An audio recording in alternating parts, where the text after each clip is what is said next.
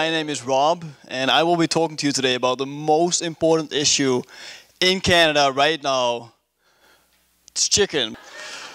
I did grow up around chickens, but to be honest, I was never good friends with any of these guys. In fact, I've been out to catch them.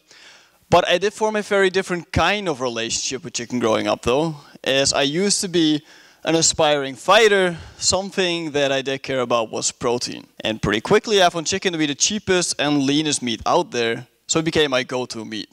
And the same is true for many other people today. So with a show of hands, who here loves to eat chicken?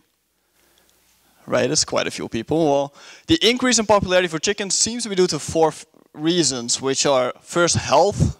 We know that red and processed meats are linked to cancer and numerous other diseases, while white meat is seen as a lean protein, which makes it a go-to food for a healthy lifestyle.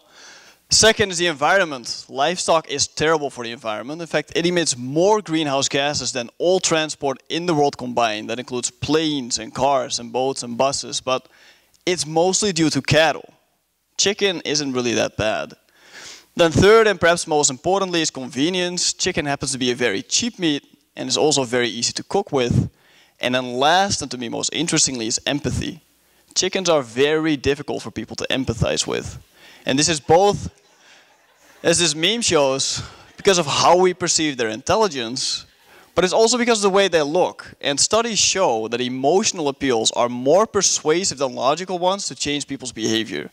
So we can see this, for example, in the attempts by conservation organizations who try to save endangered animals.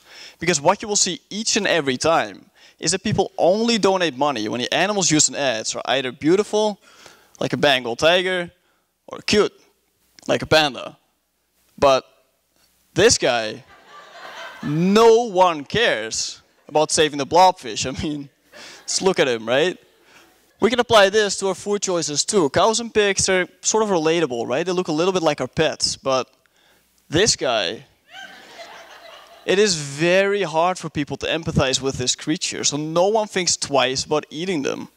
In fact, when we Google the word chicken, all that we see is literally a piece of meat. So that is why chicken is extremely popular today, and we can find it in anything from health foods like salads to snack foods like chicken wings. And this is reflected in numbers too. So what we see here in Canada is that where beef and pork consumption have been decreasing for decades, chicken has kept rising steadily. But chickens also happen to be very small animals. So we're going to do some math here, and I've tried my best to visualize this to make it as accessible as possible. So when we compare milk and eggs, a cow produces around 7,400 liters of milk in a year, which converted to calories is about 4.4 million calories. That's enough to feed about 2,000 people for a day.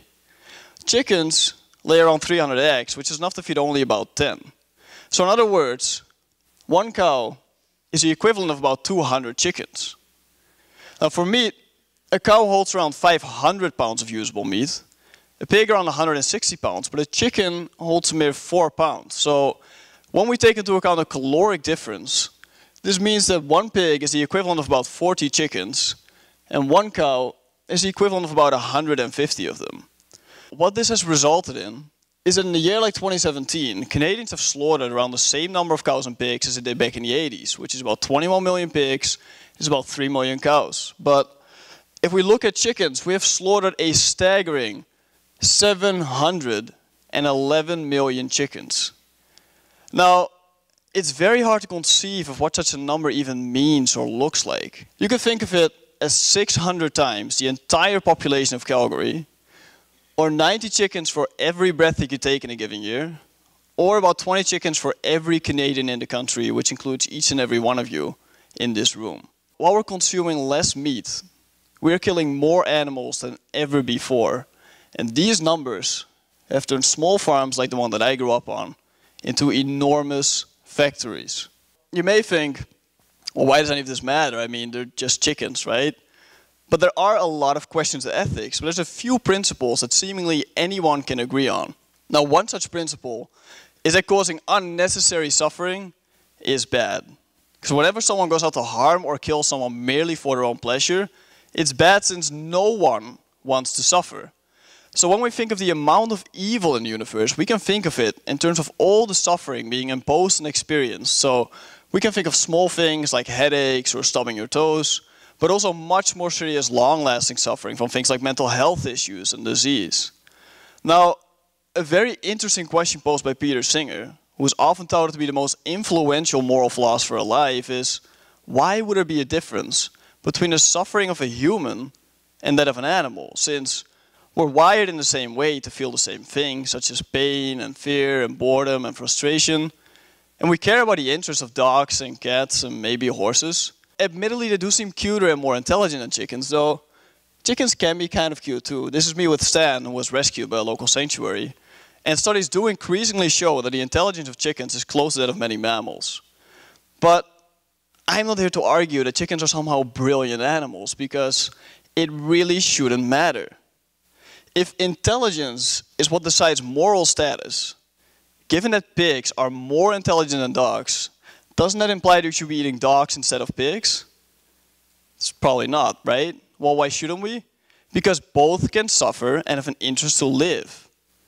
It is not a being's intelligence, but their capacity for happiness and suffering, and their desire to live that makes their lives valuable. So for example, if an orphan would be extremely mentally impaired, we wouldn't say, oh, well, you don't count morally because you're not intelligent. No, anyone who can suffer and wants to live should count. And we know that chickens have a desire to live and the capacity to suffer tremendously. We have to remember that the industry for chickens is divided up into two parts. There's broilers and laying hens. So one is for meat and the other is for eggs. I expect that most of you will have seen videos of cruelty on farms before, but that's not what I want to show. I want to show the average living conditions, not abuse. For meat, in Canada, the average chicken grower produces around 250,000 chickens a year. That is the entire population of Saskatoon being raised on a single farm. The daily growth rates for meat chickens have increased by over 300% in the past 6 years, which often results in poor bone health and leg disorders. But despite the fact that chickens are now about 3 times as big as they were 60 years ago, the industry guideline stipulates a stocking density of 31 kilograms, or about 14 chickens per square meter, which as modern farms look like this. And by 40 days of age, more than a quarter of these birds will barely be able to walk because of their exploding weight. Now when they reach slaughter age at 39 days, which is less than 2% of their natural 8-year lifespan, chickens are transported to the slaughterhouse and killed at a line speed of 200 birds per minute. That is more than 3 per second. Now on to eggs. For eggs, 90% in Canada come from caged chickens who are held in battery cages that are 50 centimeters deep and 60 centimeters wide. This is too little space to either lie down or stretch their wings. It's about the size of a letter-sized piece of paper. The average Canadian egg farm holds around 22,000 of these hens. And since male chickens don't lay eggs, they're often disposed of through maceration with grinding blades, which the Canadian National Farm Animal Care Council, who look after the well-being of farm animals in the country, recognizes as euthanasia. So in short, the living, feeling birds that I grew up around have been turned into meat products. You may think that cage-free or free-range resolves these issues, but cage-free or free-run only implies that birds are loose in an open barn, but they're not actually allowed outside. There's also free-range, which means that there is an outside area attached to the building, but it doesn't specify how large the area has to be or how much time hens get to spend outside. And they also cause a lot more problems. For example, 12% of cage-free hens die prematurely, as opposed to only 6% of caged ones, which is mostly because the birds peck each other. So therefore, many of these farms have beak trimming practices in place, in which part of the beak is trimmed off to prevent them from pecking each other. When we consider all of these things, one of the strangest things about chicken in Canada is that they're excluded from federal welfare legislation in the criminal code, and they are not legally required to be rendered unconscious during slaughter, while cows and pigs are. And this is especially strange because chickens make up over 95% of the land animals that we kill. Nature is cruel, but wild animals do live freely, and they get to make their own decisions to pursue their own desires. But this is not the case for chickens. We create them and bring them to life, so we are responsible for what happens to them. They have no choice in this. Now, a final important point to make here is that I'm not going to condone what goes on in the cattle and particularly the pig industry, but on a personal level, for each egg that we consume, we need one of these animals to sit in a cage for a total of 30 hours. And while the average Canadian eats 1 cow every 13 years, they eat almost 260 chickens, which comes down to 1 kill every 2.5 weeks. I think that if we truly want to reduce the evil of unnecessary suffering, we should all start by cutting down our chicken and egg consumption first. Thank you.